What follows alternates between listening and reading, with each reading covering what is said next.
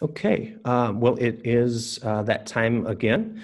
Thanks for joining us for the first History Chats for 2021. And we have some interesting stuff coming up for you as part of these History Chats coming up this year, starting with a month here of winter sports. So we're going to be talking about a bunch of winter sports over the next month, but we're going to start here with hockey. So with this, I'm going to have Gary join us. Gary Gisselman, our librarian here at the Marathon County Historical Society, will be joining us to talk about the history of hockey. So thank you very much, Ben, and good afternoon. So today we're going to start a little bit about our history of hockey in this city. It goes back over 100 years, but what we want to try to do today is to show you a little bit about some of the early history. The history of hockey goes back, like I say, over 100 years. And it starts, this is sort of a little montage of what hockey has been in this city, starting out in fields, flooded rinks, moving then on to pretty primitive hockey rinks in the city, eventually some high school sports, and then eventually what we have today is the Wisconsin River Wolves here in Wausau at the ice arena. So there's a lot of different stories here, but I want to give credit before I go much further with regard to the Wausau Vets and early history of Wausau hockey, a book written by Mike Cohen and Scott Hovden. Mike Cohen is a Wisconsin hockey historian. Scott Hovden is a local hockey player, heavily involved with the local hockey scene for many years, and they really did the yeoman's work with regard to what the history of this sport has meant to the city. And I, no way can I repeat, but I have to still give them the great credit for this history of Wausau hockey. Like I said before, in the early days, this was pretty much how we were playing hockey. No hockey boards. People would either be playing hockey in the Wisconsin River, or they would flood an acre somewhere and start playing hockey, because we do know that they started very early. We do not know, maybe other people know, when we first put on a pair of skates in the city and started to play hockey. We really don't know that story, but it does go back for a variety, and our history does show that it is really a great sport that has taken up a lot of interest throughout the years. And a couple pictures of some venues. This is when we speak about Yawkey Park or Recreation Park, now Athletic Park. This is one of the first venues of Wausau hockey. There was a hockey in the outfield, and you can see the attendance, the hockey boards. The building in the distance is across 3rd Street. This was most likely done before the granite walls were put around Athletic Park. Now we just see the signboards and the hockey boards being up. The other place that was quite popular with regard to Wausau hockey was a piece of ice on the Wisconsin River or Lake Wausau below Rothschild Pavilion. This was another very popular venue that we have used throughout in the early days of our hockey history. And today, of course, we have ice arenas in Marathon Park that played to the Wisconsin River Wolves and a variety of other hockey teams that still are very popular in this city. But what I want to start off with is 1907. This is really an early part of what I think is our early history of hockey. A little bit of a note in the paper, 1907. Oh, by the way, it says the baseball committee is thinking about having a hockey and curling is coming. So we were thinking about this, and this may have been early, but this is one of the earlier mentions that I can find of hockey in this city. And of course, throughout in the early days, we have advertisements for hockey skates. Hall's Garage on Clinton Street was advertising for Christmas gifts for the boy as hockey skates. Ice skating was starting to come. 1916, ice skating free for all at Yawkey Park. Yawkey Park was an early name for what we now know as Athletic Park. It was also called Recreation Park at one time, Yawkey Park. And we think, when I saw this, I think, well, Frank must have just decided to flood over some parts of Yawkey Park and start hockey. He's charging admission for skating, and he's also saying that there will be hockey. So, that this is also being played here at Yawkey Park pretty much just as a non-team sport, but just sort of as a recreational sport that people were doing in 1917. They evidently came together, make up teams. Most likely that's the way hockey was being played in the early years. And then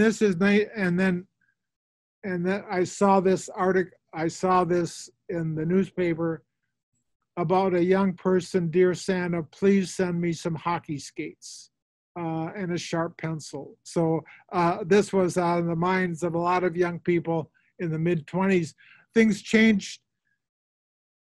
The 1920s changed a lot. The war evidently in this city changed a lot of thinking, and the culture of this city really did change after the war. And we can see now the sports in this city are starting to take a little bit more advanced planning, because in 1924, the local YMCA is saying, thinking about hockey.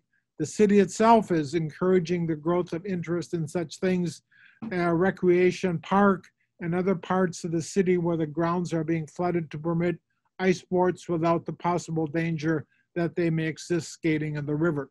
So at this time, we were thinking about getting young people off of the river, whether it be swimming or skating. So the issue of playing hockey was already starting to take place in great effort in the early 1920s. And then eventually in January, things started to materialize a little bit more. January 8th, I think that date is 1926. Mr. Benton, and this is the name that you'll be seeing, J.K. Benton, an early organizer of organized hockey in this city. His name doesn't come up very much, but it's a name that we should become quite familiar with as a key player in the growth and the organization of hockey in this city. So he was calling everybody to get organized, and that they would be playing the sport on a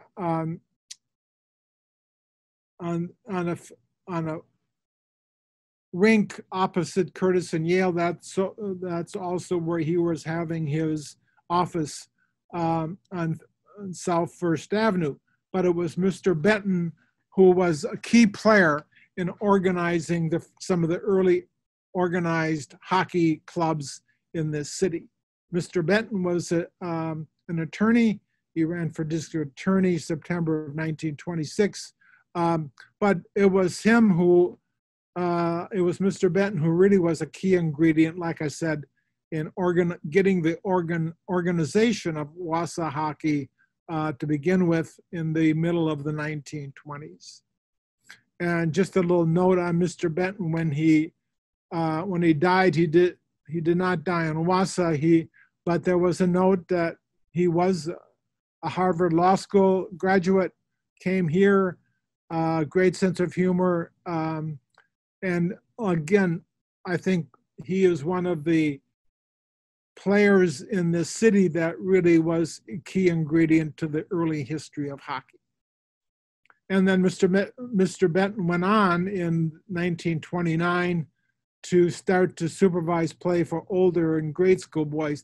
And this is important because this was in the Winter Frolics era, so that not only did the adults or even have a key hockey part of Winter Frolics, but Mr. Benton was also involving older and grade school boys in the sport of hockey during the Winter Frolics. To see their schedule was quite an impressive feat during this time. And again, we come back to Mr. Benton as a key player in that endeavor of young people during the Winter Frolics. And another person that we want to mention is MC Kress. 1925, he was the president of the Wausau Hockey Club. So in addition to Mr. Benton, we have Mr. Kress. And Mr. Kress, you can see him on the far left here as the not only coach, manager, he was a key player in the organization and in the playing, really, of the Wausau Hockey Club. This was written. This was a history article in, I believe, 1985 in the Wausau paper, and it talks a little bit about some of the key players that were involved in the early Wausau Club. John Sebastian, the Ray Walters and his brothers were heavily involved with the Wausau Hockey Club. And John Kress, on this picture, he is on the far right. So again, we see the early history, the early development of Wausau hockey. But eventually in the 1930s, the enthusiasm for Wausau hockey moved to the high school. 1930, the Wausau High School Hockey Club was, hockey team really was established. This is it. The players, as well as, not only now you see Mr. Kress again on the top right, and a person that I want to talk a little bit about, Mr. Ben Berg on the left corner. Ben Berg initiated the Wausau High School Hockey Club or team. He came from Norway, came with his family from Norway in 1906, eventually graduating from Ripon College in 1923 after serving in France during World War I. Taught hockey for 5 years, but it was Ben Berg who really was the initiator of starting the hockey team here at the Wausau High School. Again, we see, I just wanted to mention Mr. Kress, again, Middleton Kress, as part of that picture. He was a coach. So he was heavily involved not only with the Wausau adult team, but he was also heavily involved with the Wausau High School team. Born in Canada, he was a local optometrist, died in 1962 in Merrill. So this is the Wausau High School venue, 1930. It may be hard to recognize, but this is when we talk about the ice rink on First Avenue across from Curtis and Yale, this is it. I guess people make reference to that. This is the lot that the Pizza Hut was at one time on First Avenue. This was their venue. This is where the Wausau High School had their hockey games. Then eventually another person coming to the Wausau High School was William Maxwell, born in 1893, joined the Wausau High School faculty in 1919, set up the commercial department, but it was Mr. Maxwell who took over the team from Ben Berg, and he took it over in 1936. And it was the beginning of really some victorious years for the Wausau High School hockey team. They went undefeated in their conference, and they were, I think, went on for quite a while. And this is their team in they won consecutive years until they had to discontinue their team sport of the hockey league during World War II. Here we have one of the more winning teams with Mr. Maxwell in the center. This is the high school team. I should back up. As part of this picture, some Florries are a part of this, and the Florries were a big part of adult hockey teams throughout the years. The Cohen book talks a little bit about that, their history with regard to Wausau hockey. Just another. So again, we see the Wausau hockey team, Mr. Kress, and their strong involvement with this hockey history specifically from the 1920s. And of course, today I want to just conclude with the Wausau River Wolves. Today we have this team in the Wausau Ice Arena, continuing the history, the continuing history of the sport of hockey in the city, coming on more than 100 years of hockey, and it now recently developed into this team playing hockey in this city, continuing the great history of hockey that we have seen throughout the many years. So with that, I conclude the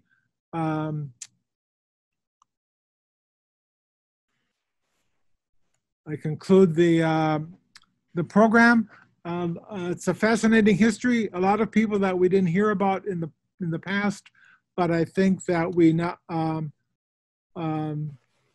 it's a great history, and it's a great part of what we've been throughout the years.